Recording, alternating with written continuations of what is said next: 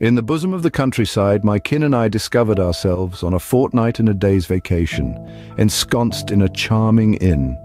The sojourn was unremarkable for the first Pentad nights, but on the Sexton, an indelible sight befell me. Picture this, a towering spectre with protracted talons advancing at the pace of a tortoise, its sanguineous orbs and menacing smirk fixated on me from the casement of our duplex room. Now envision a second entity, standing a mere duometers apart, its glare amplifying with the progression of each night.